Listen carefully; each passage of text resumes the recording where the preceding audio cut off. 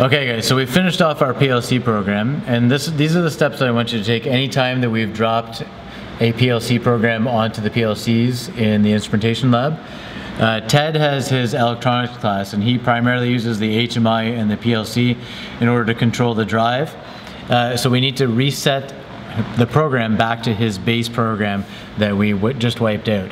If we don't do that, then when he comes in for his class, he'll be stuck having to drop his program on. So let's do him a favor and let's restore the lab back to the way it was before we were here. So the first step is we're going to come here and we're going to hit stop. So we're going to stop the controller, so we'll hit OK. Okay, then we're going to come up here and we're going to hit disconnect. We're going to hit OK. Okay, so now we're disconnected from the PLC now. Okay, the next thing we're going to do is we're going to close this project. So we're going to come over here to project, and we're going to come here and we're going to close what we've worked on. If you haven't saved it, then save it. Okay, and then you're going to close it up. Yes, please. Okay, and the next thing we're going to do is we're going to go and open an existing project. So we're going to click on here. Okay, we're going to go to disk.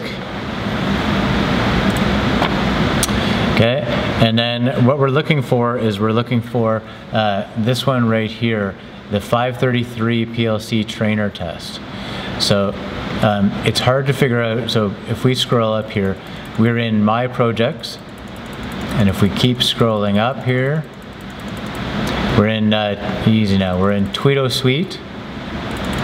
Sorry, so we're in Tweedo Suite, My Projects. And if we scroll up a little bit farther from here, we'll see we're in Schneider Electric,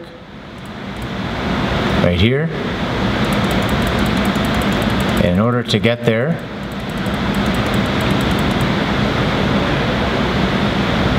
wait for it, there we go, we're in Program Files.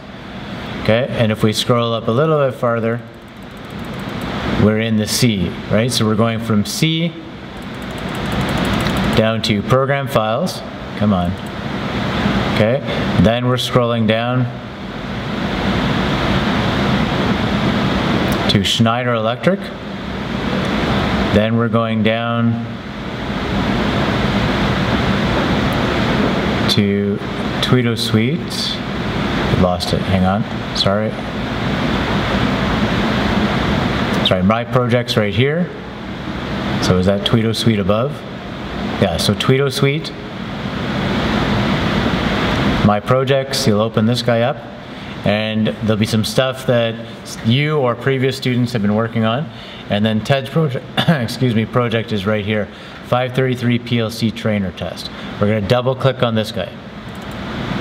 And right here, 533 Labrum, that is the base program that we're going to drop in here. Do not fool around with this program, please. It has all of the IP configurations for your HMI and for your computer and for the PLC. So that's Ted's program that he's worked for years on. Do not fool around with that. Please, we're going to open this guy up. So we're going to come down here to open. It says it can't open it. There's an image that it's looking for. Would you like to retry loading this image? No, that image does not exist. Okay, once we're there, then what we're going to do is we're going to go to describe. Here you can see the drive, the HMI, the Ethernet interface here as well. There's our analog input, and there's our PLC. We're going to double click here on the Ethernet port of the PLC. So that's a double left click there. And you're making sure that these IP addresses match with everything on your Lamicoid.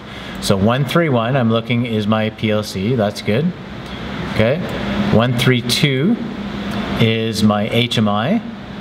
And 133 is my drive. So you're looking at the HMI, the PLC, and the drive on the Lamicoid and making sure that all of those IP addresses are working for you.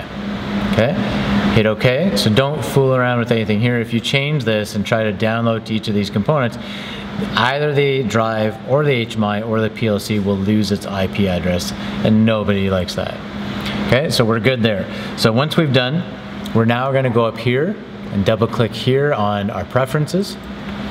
I always double click, it's a single click. I always make that mistake. And we're downloading the PLC program, and again, we're making sure that this matches with the IP for our actual PLC at our station. It does for me. My PLC is .131, so I'm good to go. Okay, we're going back here to program. Okay, we're going now to debug, and we're going to drop Ted's program onto the PLC now. So we're clicking on the Ethernet connection. In this case, we're double checking one last time that this matches with the Lamicoid that's on your station. 131 is my PLC, so I'm good to go to establish communication with the PLC. Okay, this is what I was alluding to in the previous video, that you have the option to go from your PC to your controller is the PLC, or from the controller to the PC. Okay, right now, it has our old program on the PLC. We want to take the program that's on our computer and drop it onto the controller. So we're going to do this one here, transfer from the PC to the controller, and hit OK. You're going to overwrite the application on the controller? Yes.